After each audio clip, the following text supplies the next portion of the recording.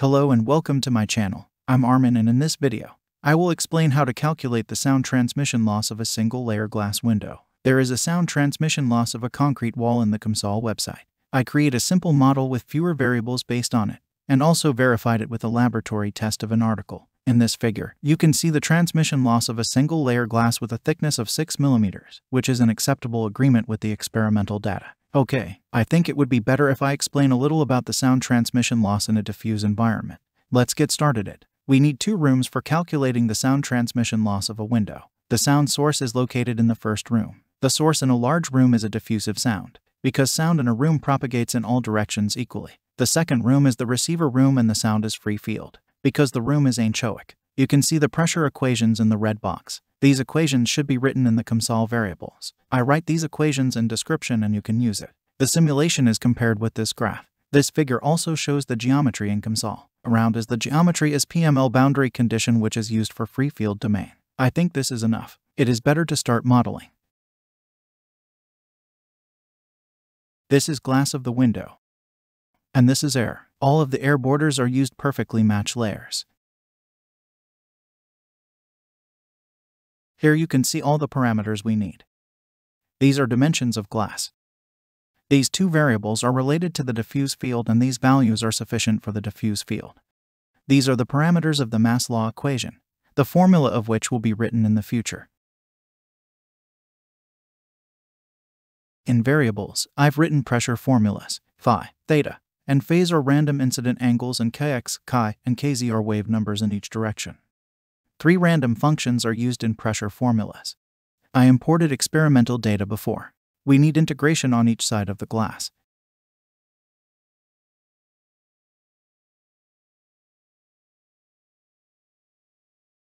Geometry consists of 2 blocks, a block for glass and another for air.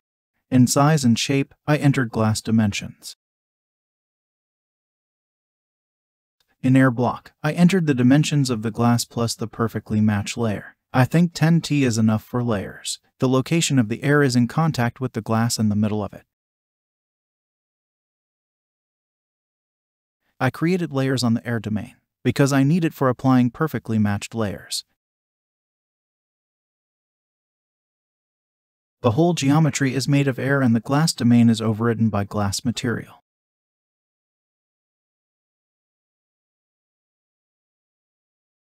This is glass. I entered material properties according to the article.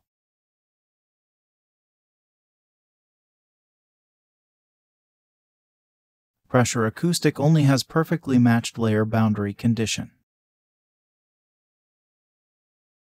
Edges of glass are fixed. Pressure is applied on the glass surface in solid mechanics physics. You can choose boundary conditions on the Physics tab.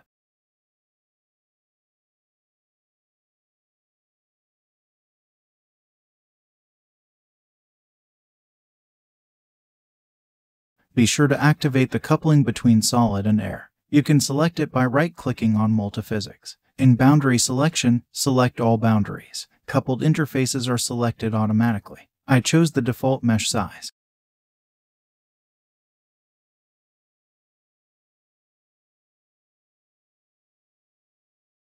By right-clicking on the definition, I select Perfect Match Layer.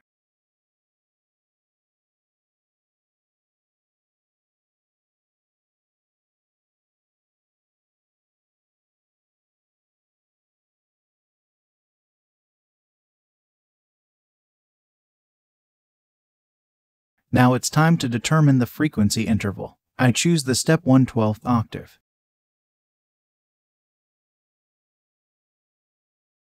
The calculation time with my system is over 10 hours. I already clicked on compute and I have the answer. These 5 results are generated by default.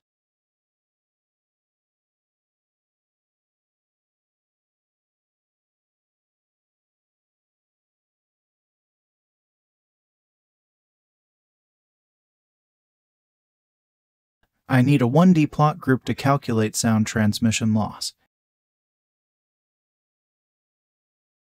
You can add a 1D plot group by right-clicking on Results. I created an octave band and a global.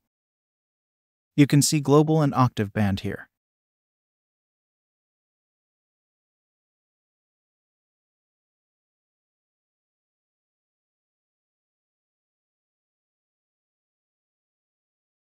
Enter parameters according to video.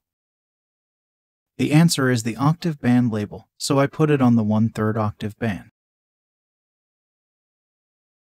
This is the mass law formula that you can see it on the description.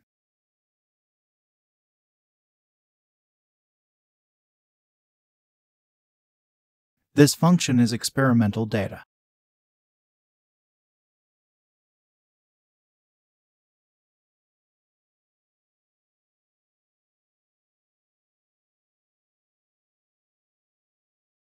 As you see, Comsol results and laboratory results are in good agreement.